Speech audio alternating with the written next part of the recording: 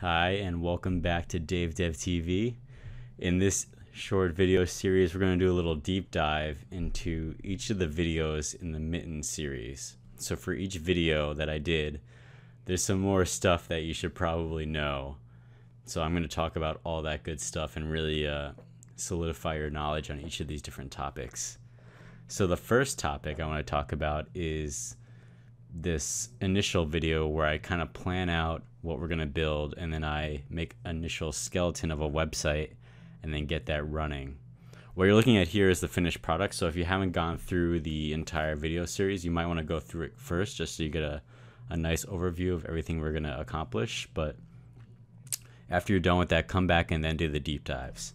So in this first deep dive, I'm going to take a look at our initial video where we design our app, because what's important about this is that the way I designed it is kind of unique to me.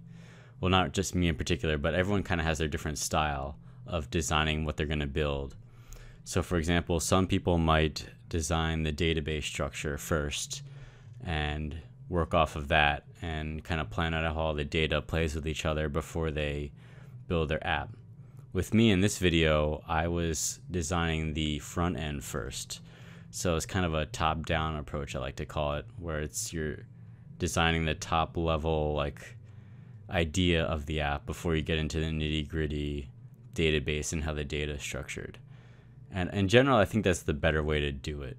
But everyone has their own style, so do what works best for you. So I started out by drawing out the front end of the app before I even thought about the back end. I mean, it could have been a crazy different back end like Rails or with like SQL database or something. It wouldn't have mattered. Like, it is inconsequential that it was mean stack when I was developing this design for the app.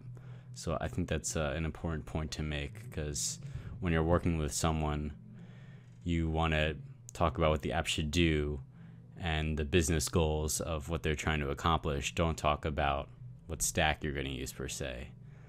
So keep that in mind.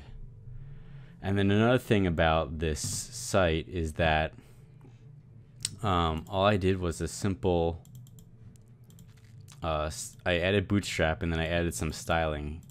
It didn't look quite like this when I did the video, but I've added some stuff since then. But just to do some more styling, let me show you what a lot of websites do nowadays. So what a lot of websites do is they have a title overlaying on an image. So that's kind of a cool looking thing. So let's do that actually. So let's start by getting some pictures of kittens. It is Mittens, so we're gonna get some kittens. Let's get some images. Okay, let's start with this one. View image. Okay, we got a kitten here. Let's save this. C drive, src, Mittens, public. And let's make a folder. Let's call it img. I like to make an images folder. And then let's go in there. Let's call it kitten.jpg. So once we've got that saved, now we can use it in our website. So let's do this. Where is this Mittens title?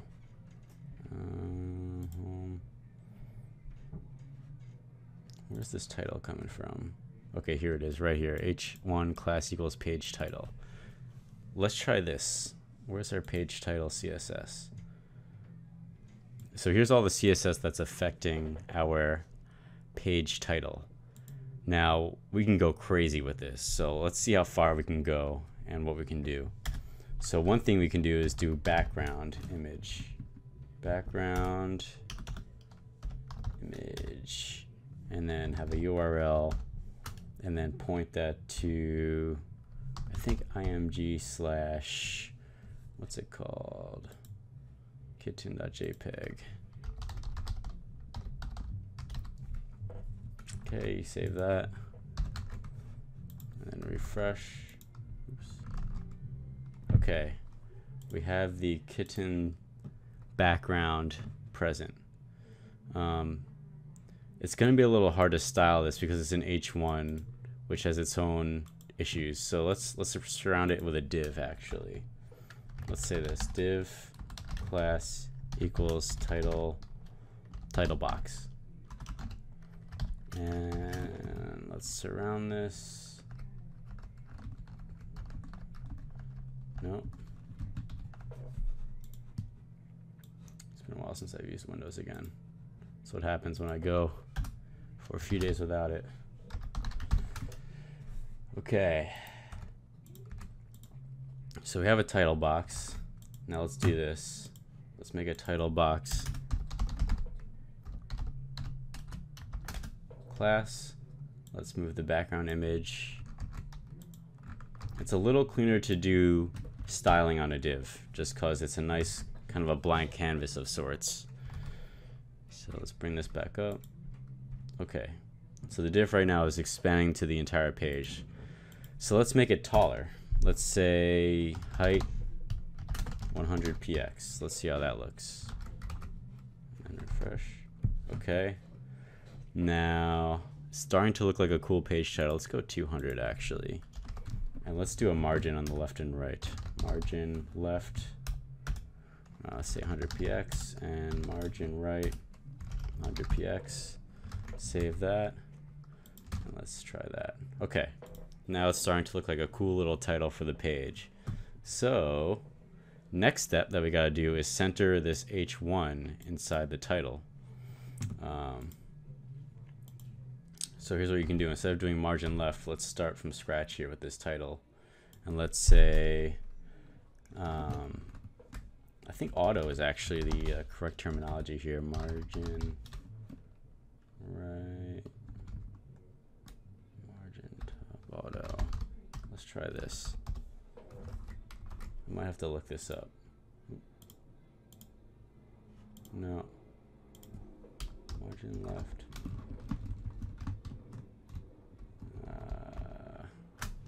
50%. No. No, that's not what I want. Okay. So here's another time when I need to check what other people are doing because I don't have this memorized. So let's see. Center H1 within div. Could be anything really, not H1. So the div margin auto, that's what it was. I knew it was something with margins and auto. Let's try if this works.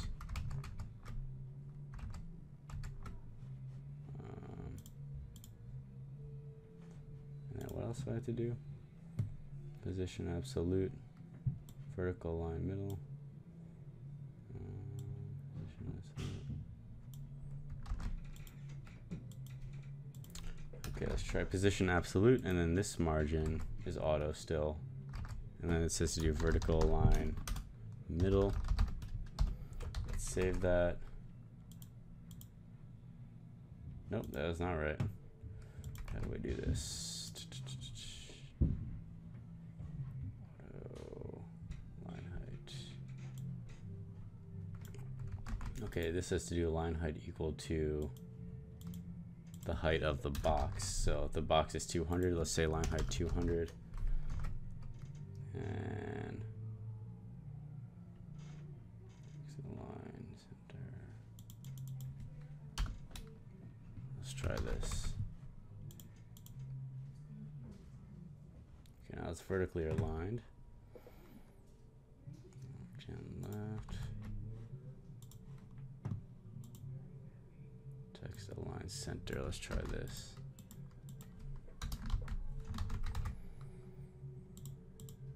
Okay, we are centered. So the way I did that was on the box surrounding the title, I set vertical align center, text align center. That's all that's relevant here. And then on the H1 itself, I did margin auto, vertical align middle, and line height equal to the height of the box. So there's many ways you could do this, but that's one way, as with anything in CSS. Right now it's blue. Let's make it a different font. Let's try font family. Let's try Arial. And let's make it bigger too. Font size, let's try 40. Oops. Refresh. Okay. Let's make it color. Blue. Let's make it black. Actually, off black. I like off black. It's a nicer looking color. Hashtag 333. Oh no, it's a link. So actually, we have to do .page title and then A to point to that link, and then say color 333. Let's put this in here, and then refresh that. Okay, now we have a black title, and then last thing I want to do is make it so I can actually see the cute little kitten here. So there's something we do in CSS where we do background, size, and then cover, and this will kind of zoom it out so we can see it, the bulk of it. Actually, not really. We're going to cut this down a little bit, but usually that should work. Actually, know what I can do? Background, position. Is there a way I can offset the background? Let's see. CSS offset background image. Background position. Let me try that. Background position center. And then refresh that. Okay, there we go. Mittens is kind of hard to see now, so one quick fix we can do is page title. Let's do this. Background color. I could just say something like 333, like, which is almost black, but